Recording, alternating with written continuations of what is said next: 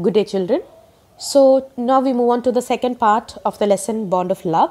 Now we saw in the first part how a sloth bear was adopted by the narrator, who takes the a baby bear, as a pet for his wife, and the how he happened to come across the bear was, when he was on a hunting trip, the mother bear was killed, and thus the narrator adopts the baby bear. And the bear turned out to be quite fun, and always happy, and the wife of the narrator was quite delighted to have the bear, and she called him Bruno. And the bear had anything and everything to eat and drink, and the bear was also attached towards the two Alsatian dogs, and also to all the children who lived in the bungalow, the tenants. And the bear was left free in his younger days, but as he grew bigger, he had to be chained because he could be a threat to the children.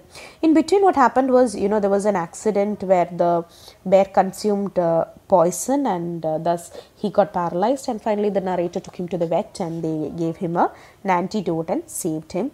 And another time he drank a gallon of old engine oil, and again, but that did have any effect on the bear's health. And now that the wife of the narrator was so attached to the bear that the bear was now called as Baba, and the bear could imitate holding a gun, cradling a baby. Okay, and so it was quite entertaining for the narrator and his family. And but then, since it grew bigger, it was it could be a threat to the people, that they decided to send Bruno to a zoo in Mysore. Now what happened was, both the narrator's wife and Bruno was fretting over there, because they missed each other, and so the wife used to regularly inquire about Baba's health. Now moving on.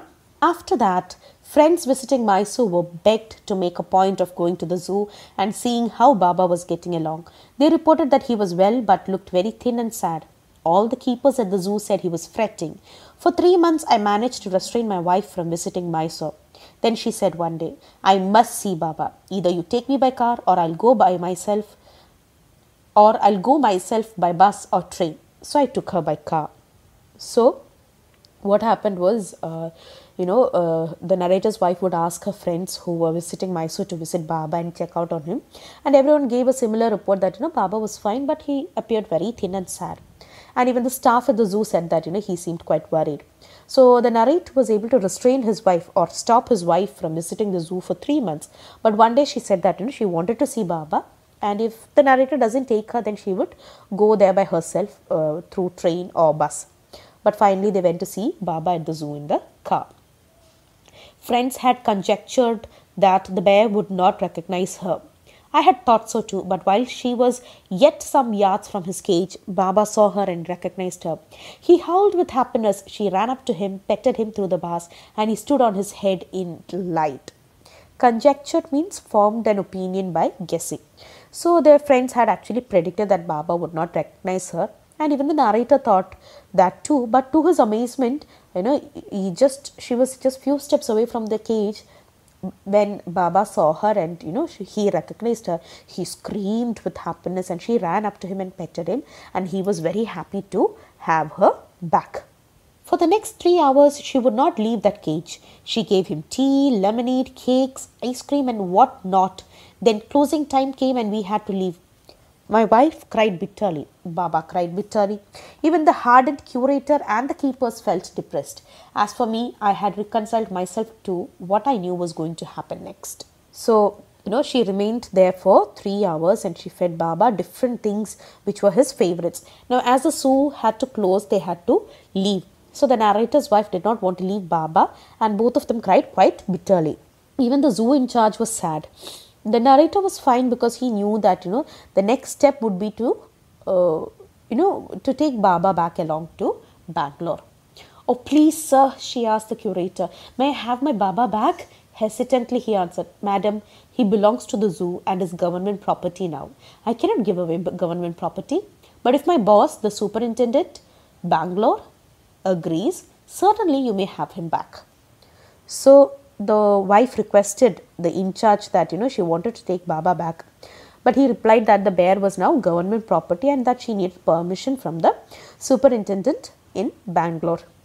They followed the return journey to Bangalore and a visit to the superintendent's bungalow. A tearful pleading, Baba and I are both fretting for each other.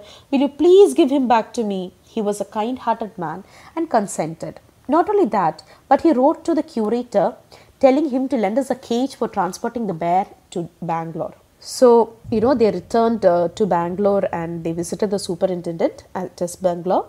And the wife cried and requested that, both Baba and her, they have been worrying about each other. So she requested to have Baba back. Since the superintendent was a kind-hearted man, he accepted her request and he wrote to the zoo in charge to arrange a cage to transport Baba to Bangalore. Back we went to Mysore again, armed with the superintendent's letter. Baba was driven into a small cage and hoisted on top of the car. The cage was tied securely and a slow and careful return journey to Bangalore was accomplished.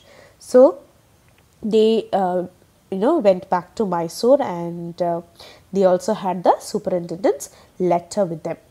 And Baba was put in a cage and the cage was kept on the top of the car. It was tied securely. Hoisted means raised by means of ropes or pulleys. Accomplished means completed, and they returned back to Bangalore. Once home, a squad of coolies were engaged for special work in our compound. An island was made for Baba. It was 20 feet long and 15 feet wide and was surrounded by a dry pit or moat, 6 feet wide and 7 feet deep. A wooden box that once housed fowls was brought and put on the island for Baba to sleep in at night.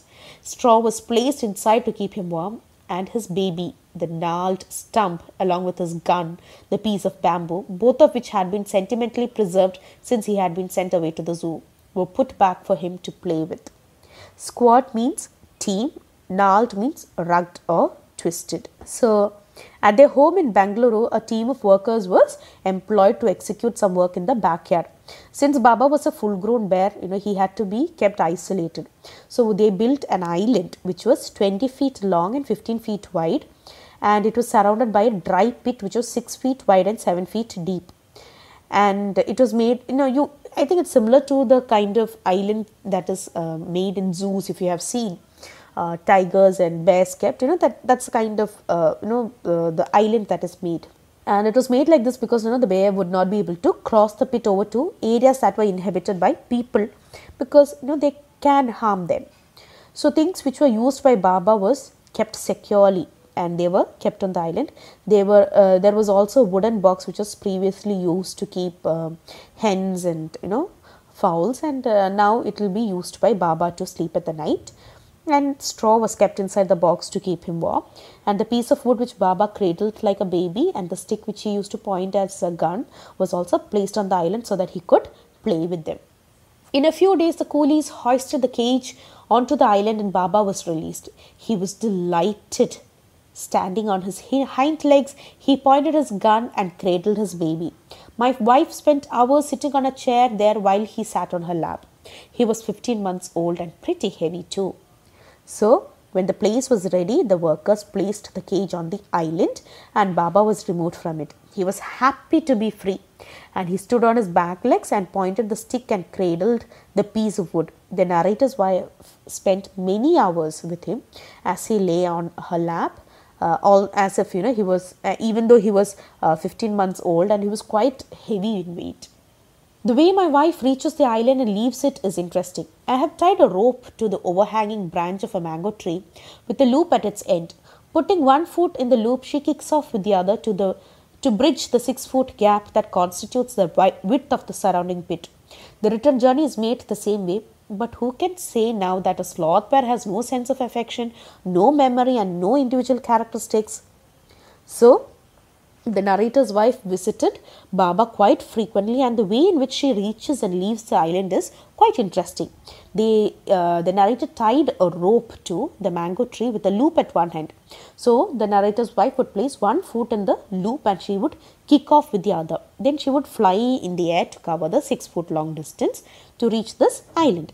Then she would make the return trip in a similar manner.